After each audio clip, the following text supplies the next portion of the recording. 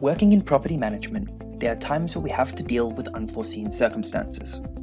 Whether it's a single tenant having issues or a more widespread situation, being flexible with rent is sometimes a necessary reality. In Property Tree, we have a couple of options with regard to rent flexibility.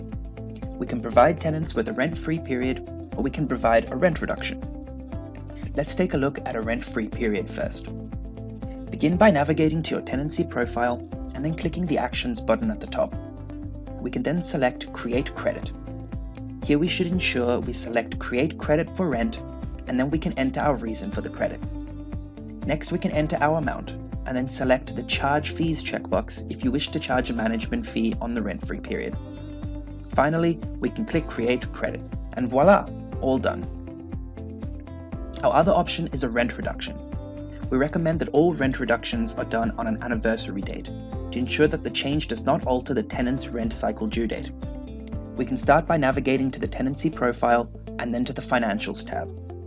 Scroll down a little until you reach the Rent Schedule section, and then click the plus button on the right. Next, we will select the effective date for when the reduction will commence, noting that the yellow boxes are suggesting the anniversary dates to use. We can then input our amount and rent period and then click Save. Nice and easy. For further instructions, particularly with regard to commercial rent credits or rent reductions on non-anniversary dates, please view our knowledge base articles below or contact training@rockend.com.